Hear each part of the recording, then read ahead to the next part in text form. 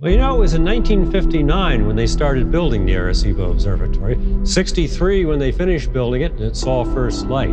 But what led up to that time of starting in 1959? Well, the key person here was Bill Gordon. What Bill Gordon said is, hey, if we build a big enough, fine enough, high-quality instrument, we'll be able to use a different return from the ionosphere, incoherent scatter. Something new that hadn't been done before and is not that easy to do. Now you might say, why so big for doing this incoherent scatter? It was the beginning of the space age. Asteroids are moving in space, not only orbiting around the sun, but they are also rotating.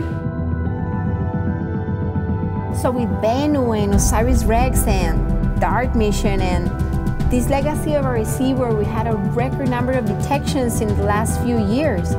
Now what? La ciencia está llena de misterios y tratamos de buscar soluciones a estas preguntas.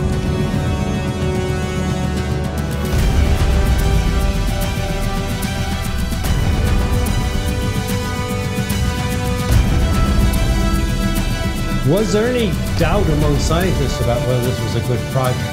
There's a lot of work to be done. What would have happened if we didn't have those radar observations?